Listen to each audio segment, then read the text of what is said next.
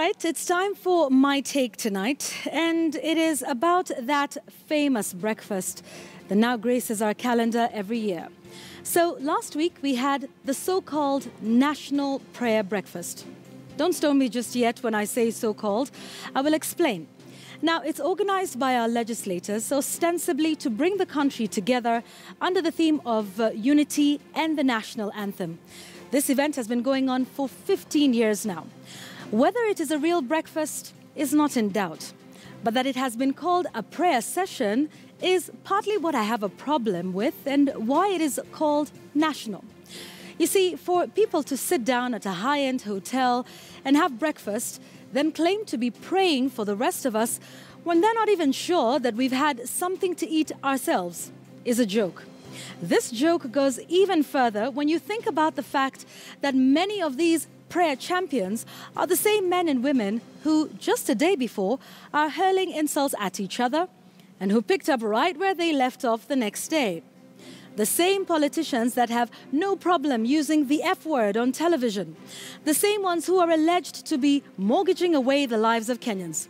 These, ladies and gentlemen, are the same ones who are praying for you, dear Kenyan. Did any of them come to you, ask you what your prayer requests are? It reminds one of those characters the good book calls the Pharisees and the Sadducees. Take a look at the setting, for instance. How alienating can it be? It's an exclusive event organized and funded by Parliament, which are actually our funds, held at a hotel many of us only see on television. Dignitaries from abroad are invited to attend the event, while ordinary Kenyans, who are the ones supposedly being prayed for, are kept at bay.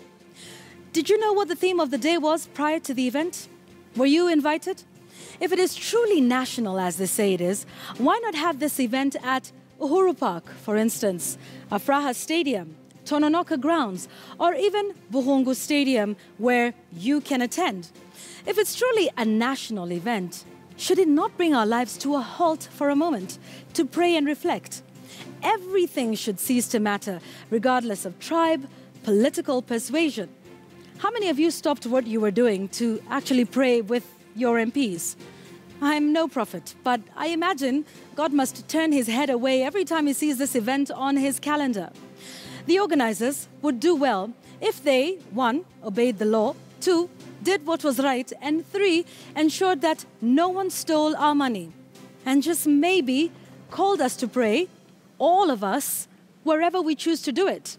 But to treat us to this annual spectacle in the name of national prayer is to make a joke of a very serious matter indeed. And that tonight is my take. Thank you for watching the show tonight and every night.